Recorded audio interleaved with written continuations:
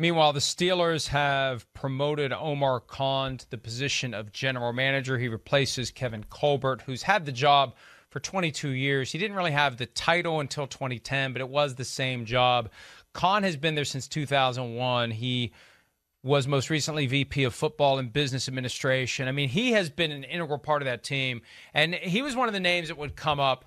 And this just gives you an idea of what Bill Cowher thinks of him. Yeah. Whenever Cowher was starting to get the band back together again and thinking about getting into coaching, Omar Khan was one of the first names that always came up. Right. That he would try to take Omar Khan with him wherever he went. He was going to be the coach of the Jets at one point, but Woody Johnson didn't want to fire Mike Tannenbaum.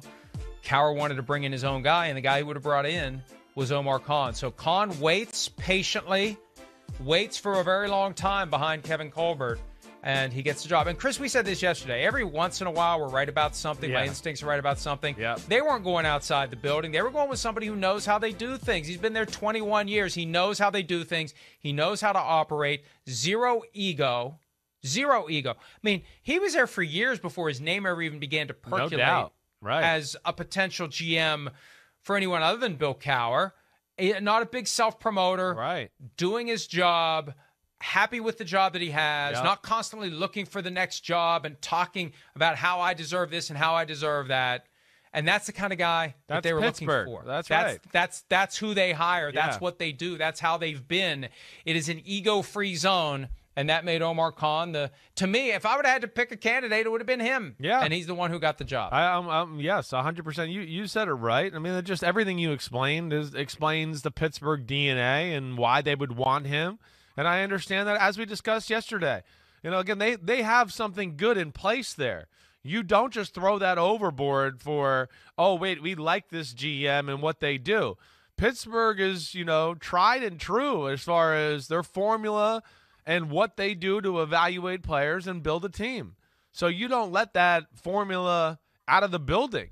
I mean, that to me is one where, you continue to ride it. It's still working. You're still relevant on a yearly basis. Man, you're in the Super Bowl conversation. It seems like every 3 or 4 years as well. So that's where I just – there's a handful of teams right now that I think have that, well, for lack of a better way to say it, that front office magic where I just go, the people that are running it have the magic, but – the system they have in place as far as evaluating the college, the free agent guys, knowing to, oh, wait, we got an injury. Here's a list of guys to work out and replace that injured guy and everything there.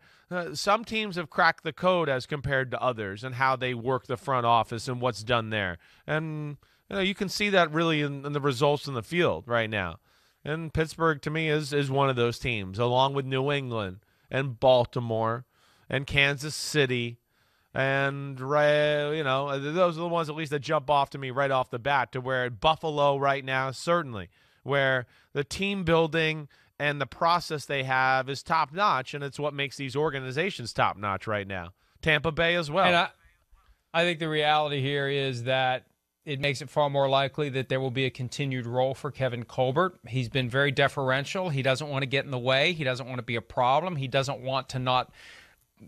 He doesn't want to be there if the new GM doesn't want him. It and makes Omar it easy Khan, if it's who's this guy. worked side by side with him for 20 years and never left in a huff. I can't work with that jerk anymore. No, who would ever say that about Kevin Colbert? I mean, this is the closest thing that they're going to have to continuity if Colbert is involved in some capacity. Yeah. He has stepped aside, stepped down, still there.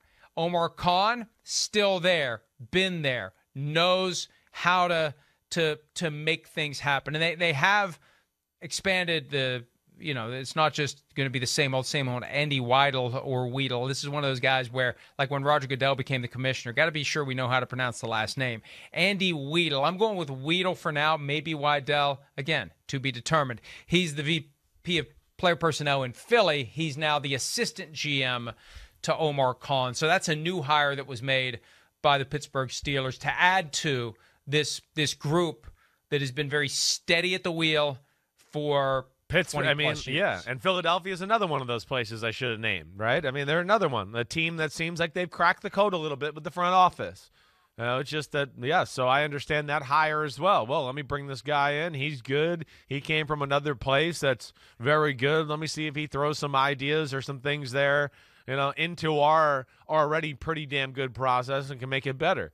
So I don't know much about Weidl, excuse me, for Weidl, yes. Weidl. It is Weidl. Confirmed. Weidl. Confirmed. Weidl. But it makes Sorry, sense. Andy. And again, I think it's funny. I mean, you see a lot of the same teams always involved in these GM searches right now, and then a lot of the teams are what we talk about because, yes, owners, people, they look at it and go, wait, there's something they're doing in these certain organizations where they got this process down.